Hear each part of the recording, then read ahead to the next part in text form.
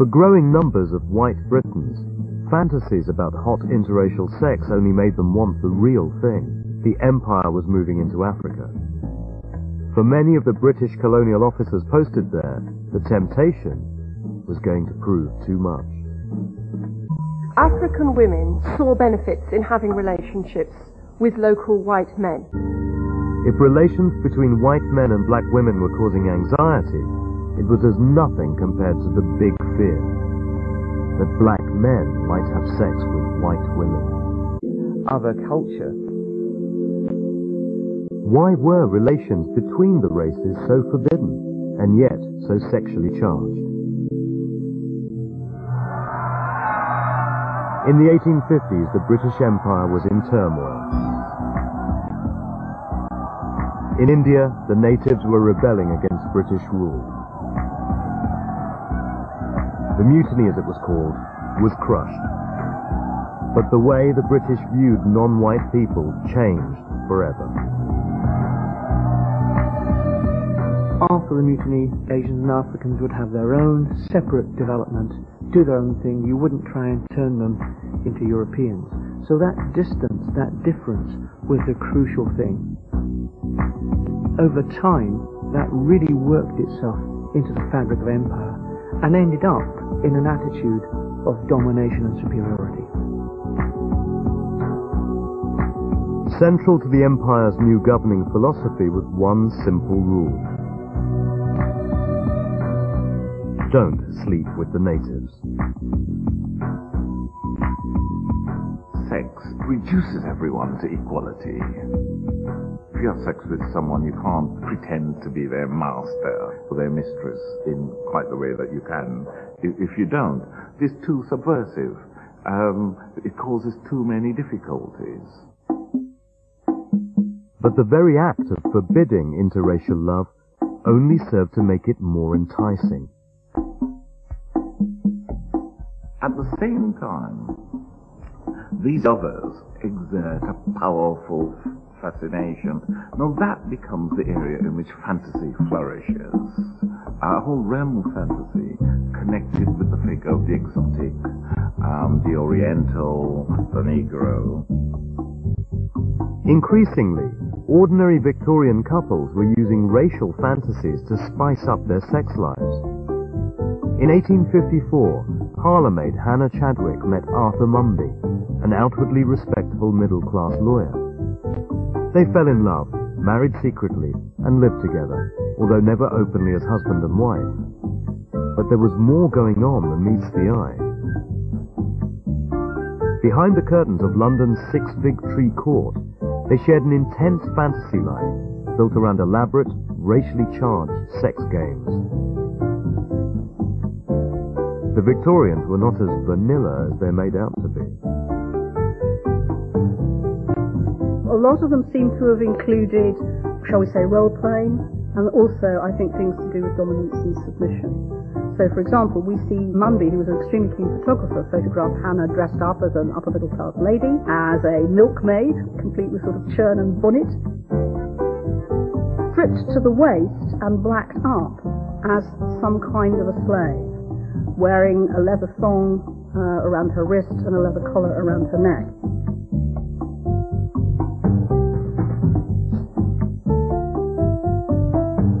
Slavery had ended by 1838, but it left traces in the society in terms of imagery of sadomasochism. They're playing out what used to be real and brutal and cruel and barbaric in the plantations, but they're doing it without the attendant realities of plantation life.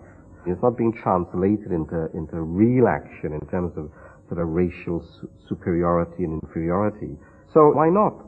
Why not? Luckily for us, Arthur and Hannah kept diaries of what they got up to. Their games revealed just how central interracial sex had become in the erotic imagination of their day. Coming home at 2:30, I went down into the kitchen, and there I found my Hannah, in her dirt, looking like a chimney sweep. "I'm blacking myself, Massa," said she, and still she looked noble, even in rags, in dirt, in the kitchen.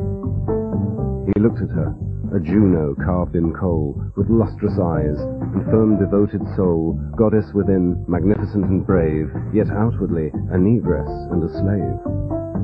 One of Hannah's terms for Arthur was massa, and if we put this with the game of blacking up, the game of wearing a leather thong or a leather collar, we can imagine that Hannah and Arthur are playing out an erotic relationship in dominance and submission, which draw on their differences as man-woman, as employer-employee, but also a fantasy which is a fantasy of racialized slavery. In her later years, Hannah moved away to a country cottage where she lived into her 70s. The parlour was reserved solely for Arthur's visits. It must have been spotlessly clean. I would imagine that in parts of Britain today where people of colour are not visible, fantasies probably still exist, and there are probably all kinds of interesting games going on in suburbia. But they could never be as exciting as in the Victorian period, because that initial excitement of discovering the new world and the new bodies of the new world, that has now gone. I think the Victorians had it good in terms of the facility that they had to enact their sexual desires. For growing numbers of white Britons, fantasies about hot interracial sex only made them want the real thing. To do that, they had to travel abroad, where a whole new world of erotic possibility was opening up. The empire was moving into Africa. For many of the British colonial officers posted there, the temptation was going to prove too much. By the end of the 19th century, Britain was taking over large swathes of Africa, including today's Zimbabwe, Kenya, and Uganda.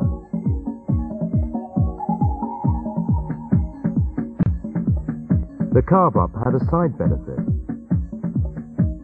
Interracial desire could at last become a reality.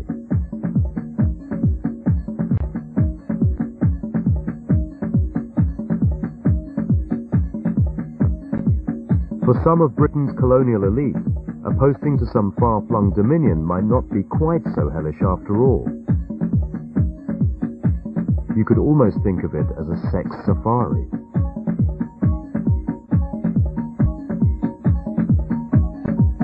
It's almost like going to Mars, to a different planet, and finding out your astonishment and delight that the people were not just naked, but they seemed to be welcoming at a sexual level, and more than that, you had power over them.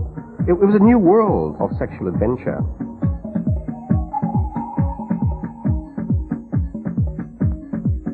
They knew they shouldn't, but they did. Typical of the new breed of administrator was Richard Meinertzhagen, a 24-year-old British officer who arrived in the East Africa Protectorate, now Kenya, in 1902. Brought up a strict Christian, he believed in sexual restraint. He'd taken on board the empire's cardinal rule, no sex with the natives. However, Meinertzhagen was shocked to discover that the taboo was being broken extensively. Richard Meinertzhagen discovers that all his brother officers appear to have African mistresses. There's definitely sexual relations going on. And Meinertzhagen writes about these in his diaries, and appears quite outraged by what he sees.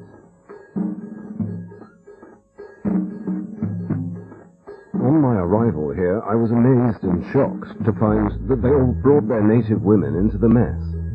The talk centers around sex and money, and is always connected with some type of pornography. Being very junior, I cannot do much about it. Soon after arriving, even Meinertzhagen came perilously close to succumbing to the temptation on offer when he witnessed an erotic tribal dance. For a reserved young Brit, it must have been quite an eye-opener. The natives gave us a treat. A large party of young men and girls danced together for many a hot hour. To my mind, the dance was the most suggestive and immoral. I imagine the origin of all dancing is to incite or play on the sexual senses. In the dances I witnessed this afternoon, the last phase is the bolting of the lady into the bush, hotly pursued by the young man. a direct assault on my senses. Meinertzhagen resisted the temptation throughout his 5-year stay in Africa.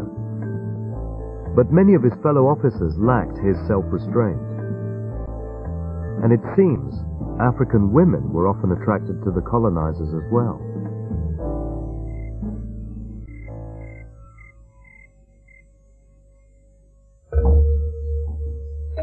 In certain African societies, whiteness is a blemish. In others, whiteness is just something to marvel at.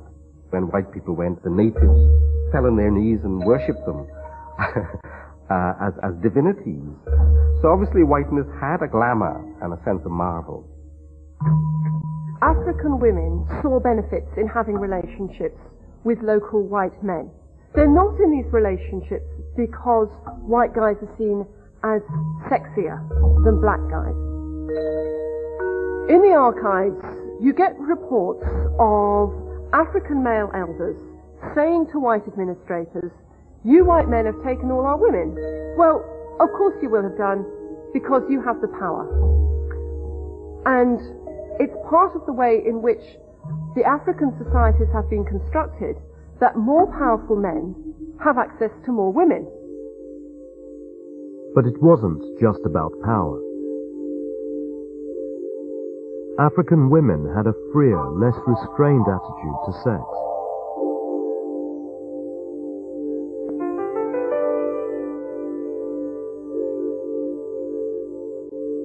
A lot of what's going on in Europe is to do with controlling sexual desire.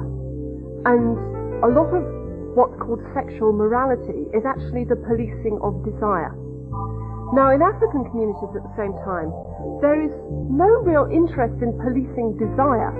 There is an interest in policing sexual relationships in order to make sure that children are born appropriately, that lineages continue, but desire itself is treated in a much more pragmatic way. Sex is fine, sex is good, sex is celebrated in these societies. Girls are encouraged to learn techniques to make sure that they and their husbands have a good time when they're having sex. You cannot regulate desire. We have records of African men saying this repeatedly to white administrators. You cannot police desire. London was a long way away, and the Colonial Office had loftier matters to pursue. They turned a blind eye to their minions' interracial affairs, hoping to keep it quiet from the public at home. There was plenty to keep quiet about. In some cases, sex with the natives meant sex with children as young as 13. There is the view that forbidden fruit is unblemished fruit. What Africa seemed to have offered to jaded appetites was the possibility of virgin flesh, new flesh, flesh that had not yet been sullied by contact. But by 1908, a scandal was brewing, which would blow the secret into the open. A white landowner in Kenya, W. Scoresby Routledge, objected to colonials having sex with young local African girls. Routledge complained to colonial officials, but they continued to look the other way. In frustration, he wrote a furious letter to the Times denouncing the immorality he had witnessed. The secret of interracial sex in Africa had just become a public scandal. Routledge made this a truly public issue, took it out of the private domain of the corridors of Whitehall and into the public arena. So questions were asked in the House of Parliament, and in one sense, I suppose, the cat was let out of the bag. The government's policy of don't ask, don't tell was in tatters. A circular went out to all colonial officers banning relationships with the natives. But with the secret out, a new public mood was taking hold in Britain. If relations between white men and black women were causing anxiety, it was as nothing compared to the big fear that black men might have sex with white women.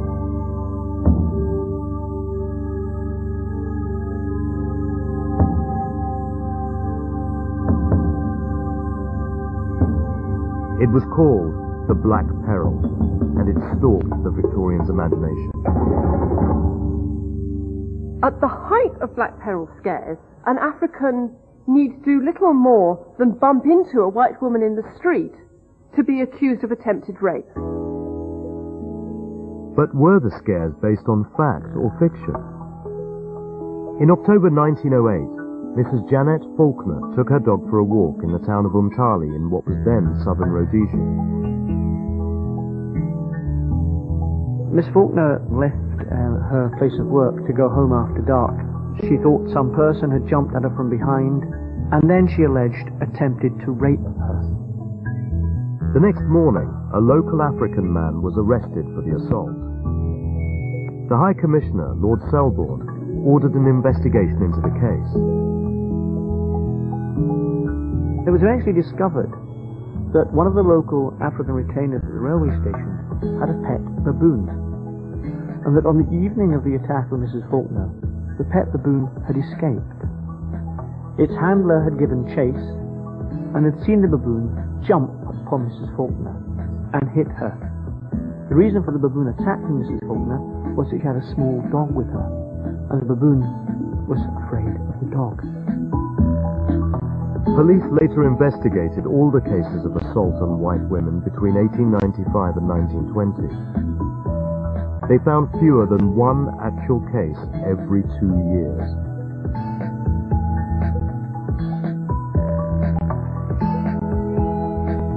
In other words, a white woman had far more chance of being assaulted in the East End of London than she ever did in Kenya. But of course the knock-on effect of Black Peril scares is that the sexually predatory black man gets deeply embedded in the white psyche. And that has an impact. Regardless of what African men are actually doing, we have that image of the black man looming over the vulnerable white woman.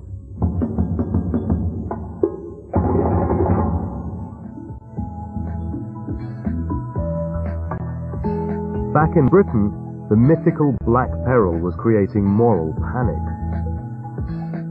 Now black men had to be kept apart from white women at all costs. But white women were proving harder to control.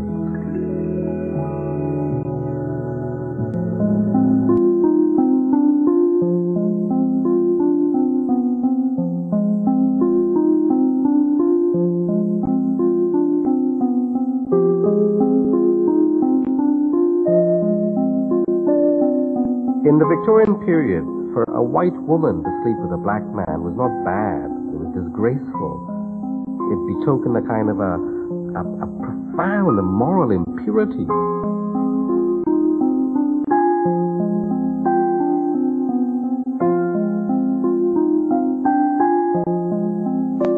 People would have been physically disgusted, in public anyway. But in private, they would have loved to be hiding under the bed to see what was going on in the bedroom. In 1899, this taboo around interracial love was about to be broken. The savage South Africa show had arrived in London. Topping the bill was a troupe of strapping black actors reenacting the African wars of the 1890s. Britain had seen nothing like it before. Semi-naked, black flesh on show. It was the hottest ticket in town. And 30,000 people flocked daily to Earl's Court. Many of them were women. And it wasn't military history they were interested in. This is a society where it's very unusual to see naked male bodies in this way.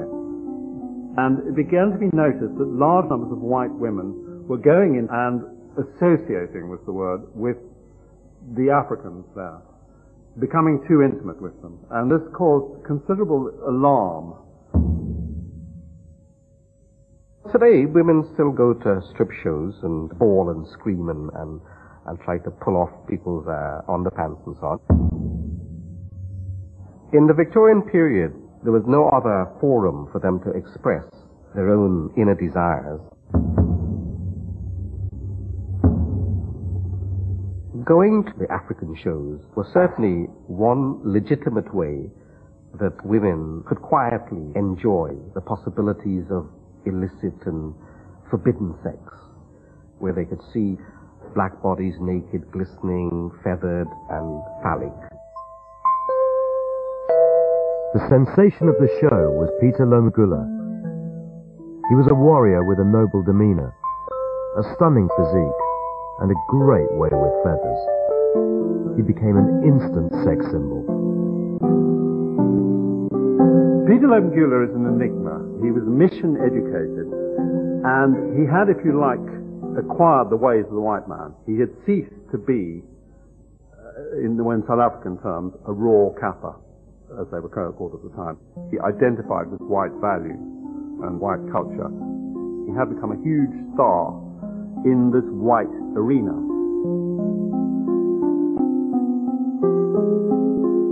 Two months after the show had come to town, a rumour began circulating London.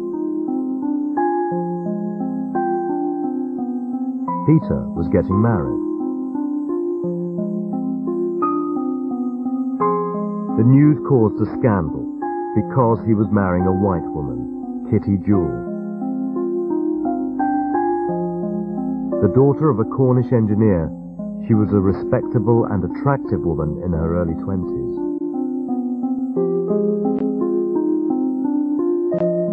Kitty is obviously remarkable. She's going against all the norms of her society. Going with Peter is part of her gesture of self-liberation. And of course there would have been sexual excitement on her part of being with somebody from a different culture.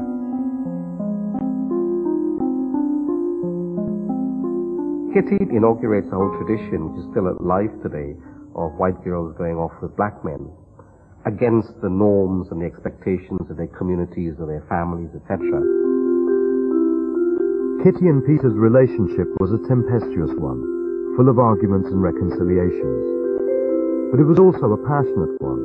Kitty called Peter her demon. Kitty broke another Victorian taboo, sex before marriage. She moved into a London flat with Peter before their impending wedding day. I think what you can see in Kitty Jewell are elements of what was known as the New Woman of the 1890s. She went where her feeling, her passions, even perhaps her sexuality took her. And that might take her in this sort of direction of what would be regarded as an unfortunate liaison with an African. The Black Peril had now firmly taken hold in Britain, and the newly emergent popular newspapers, the so-called Yellow Press, went into a frenzy of indignation. The evening news started saying things like, "There is nothing more disgusting than the mating of a white woman and a black savage. This is touching a nerve, touching a raw nerve. A white woman is in danger from a black man." Several priests refused to marry Kitty and Peter. Kitty's mother objected to the marriage. But the lovebirds remained undeterred, and finally they tied the knot. It seemed true love had triumphed over Victorian bigotry.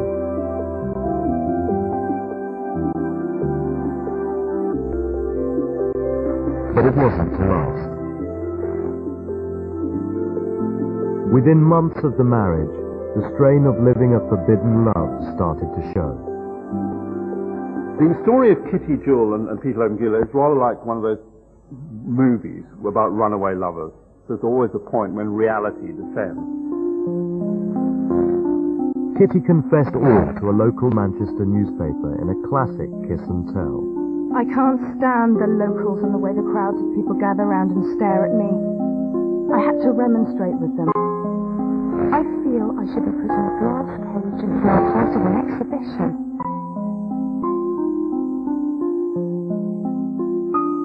Like many people in mixed-race relationships today, society's disapproval was too much for Kitty. The marriage collapsed. Kitty's clothes and a letter were found beside a canal in Manchester.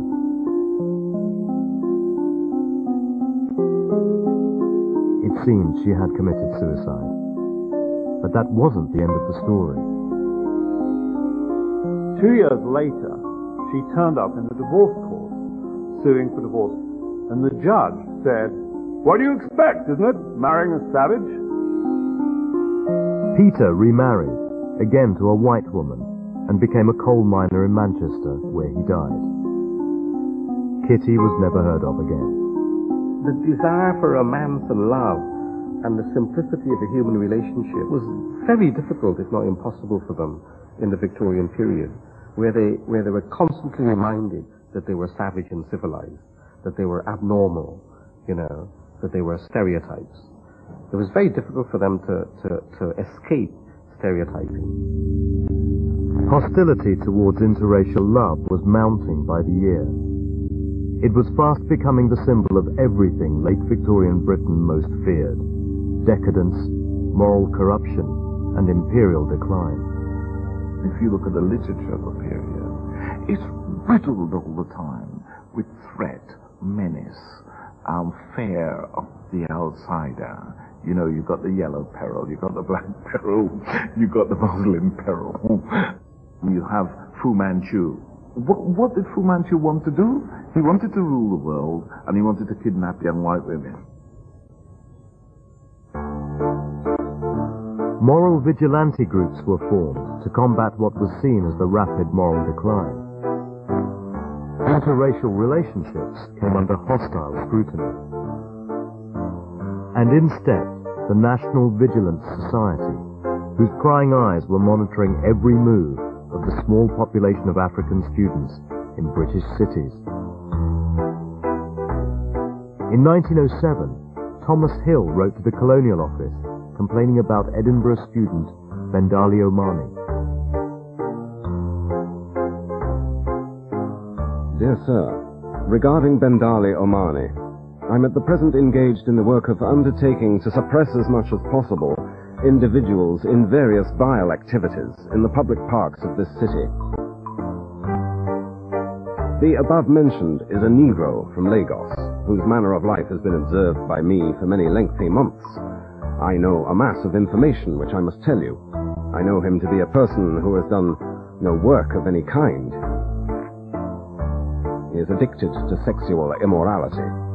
The whole of this summer is spent in the parks, on the hunt after women and rich-looking persons of both sexes.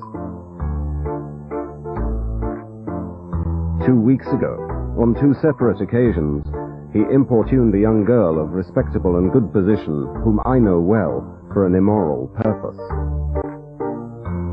Hill was clearly a nosy and sanctimonious peeping Tom. But that's not how the Colonial Office saw it. They investigated the possibility of deporting Omani, but found he had committed no crime. Omani left Britain after he finished his education. Hill would have to find other things to do in the bushes. It shows that the level of, if you like, almost paranoia that could exist amongst some individuals or some organisations about the possible relationship that might develop between especially African men and British women. To see them having relationships of equality, as it were, was something which undermined this whole colonial order, whole political order. As the First World War came and went, the moral majority was losing its grip. There was now an enemy within. White women were starting their own sexual revolution, daring to express their interracial desires. The key to understanding this new mood lies in some of the popular novels women read. They were called desert romances. Later immortalized in Rudolph Valentino films, they were full of hot, dusty, interracial sex.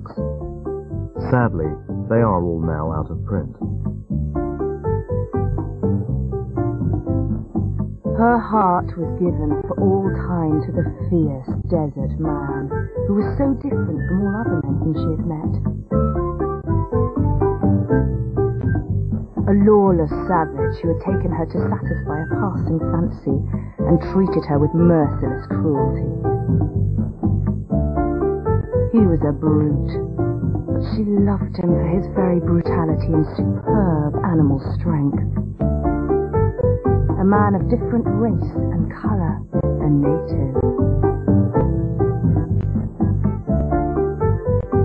These desert romances depict an Arab, often a sheikh, who's presented as highly sexually desirable, but also brutal and often very sexually demanding. And the heroine of these novels is a young, beautiful English woman. One crucial feature in all these is that she's sexually inexperienced, and he awakens her sexually.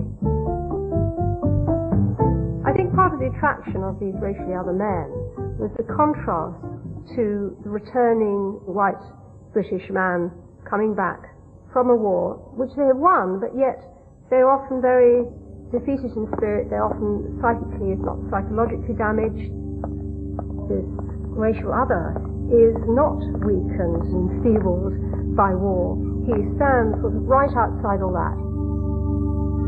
But white women weren't just fantasizing about black men. An increasing number were in relationships with them. And a backlash was building. White men were getting angry. Very angry. It was 1919, and a long hot summer of riots against interracial love was about to erupt.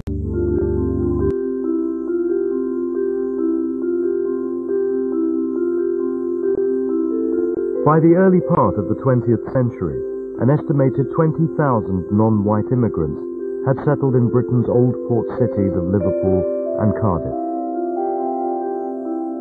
Largely made up of African and Caribbean seamen, it was a community that was to grow rapidly.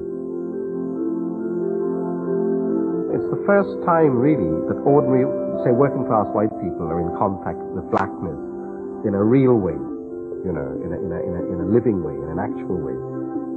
But I'm sure that it also generated excitement in the minds of white women for this possibility of a new experience, a different experience, which is at your doorstep. Around Britain, interracial love thrived, producing mixed-race households.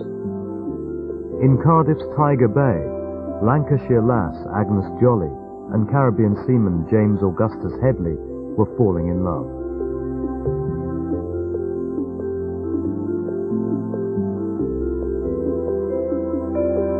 My mother's mother lived in a convent. She was a rather shy woman. At first she was I can't go to Tiger Bay, you know, but she went there, and when my grandmother saw my grandfather, and he saw her, that was the beginning of a romance, and they married, and my mother was born. That was around 1909. Agnes and James Augustus used all their savings to set up home. They would eventually be married for more than 30 years, until Agnes died. But mixed-race love like theirs was causing anger and anxiety amongst white men.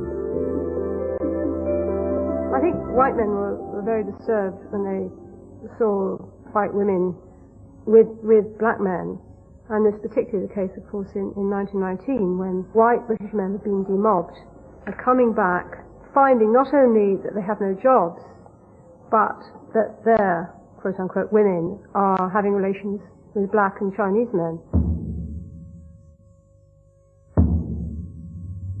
It's a sexual threat. It's a threat to your own sexuality as a white man. You know, perhaps your wife will have a different kind of performance with the black man and get ideas. She might get ideas, you know, as to what real sexual pleasure is. And then I, as a white man, maybe I will not be able to satisfy her anymore. It really is a threat to my own personal sense of potency, you know, if I were a white man. Unloved, disenfranchised, jobless. White men took their anger to the streets in the first race riots of the 20th century, targeting mixed-race couples.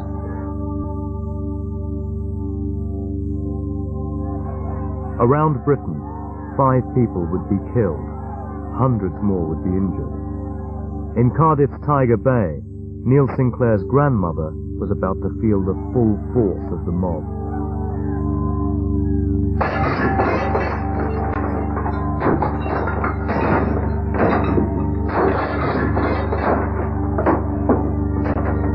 My grandfather had to escape out of the back of the house while the house was being attacked.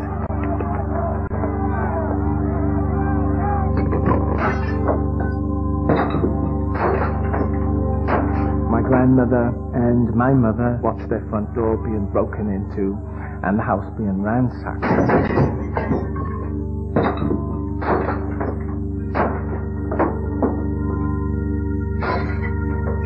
All my grandmother's treasured possessions and china ornaments, their cozy little home, was being destroyed. They didn't actually harm my mother, who was a black child, but they did beat up my grandmother, who had the audacity to marry a black man.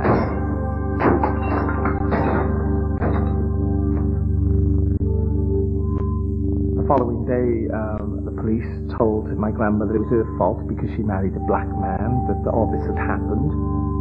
It was a dreadful experience for my grandmother because she kind of never came out of it. It was traumatic, and she became sort of somewhat introverted for the rest of her life after that experience.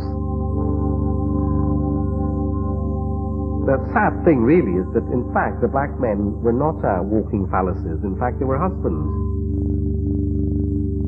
They had ordinary romantic relationships with white women that sometimes translated itself in terms of marriage. So they weren't kind of figures of potency. They were just ordinary people.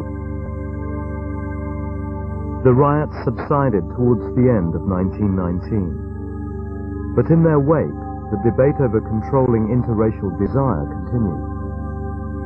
In 1928, the Chief Constable of South Wales, a senior member of Britain's establishment, voiced what could be a final solution: apartheid. The day may come when public opinion will awake to the fact that our race has become leavened with colour to such an extent that it calls for action. Parliament may be urged to consider the desirability of bringing into existence in this country legislation similar to that which has been found necessary in the Union of South Africa. The Chief Constable was saying, well, yes, that black people are a problem. And one of the ways in which they're a problem is that they form relationships with British women, which are not acceptable, and that they produce children of this mixed origin or dual heritage, as we'd say today, who at the time were considered a social problem. The idea of apartheid never took off. For most people, it was just unworkable. As Britain headed into a new era, interracial love continued to thrive. Nothing, it seems, could control it. The Victorians had tried, with their scares, taboos, and moral vigilante squads. Even mob violence wasn't enough.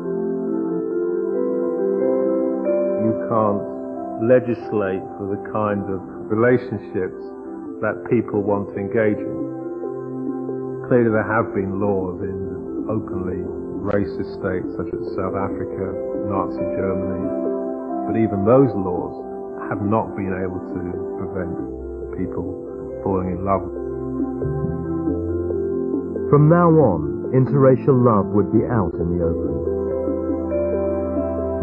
With growing numbers of black people arriving from the colonies, it was no longer something white Britons could refuse to deal with. What the history of empire has taught us, as it were, is that there's always been this constant struggle on the part of black people and white people to throw off and discard the kind of pernicious and destructive stereotypes which prevent love. I think that there is now the possibility that people could escape their stereotypes and actually just fall in love in a simple human way and be attracted to each other, not on the basis of racial imagery, but on the basis of other human qualities. But old stereotypes die hard, and new ones come along. Have we really put Victorian attitudes behind us, or are we still haunted by the ghosts of our past?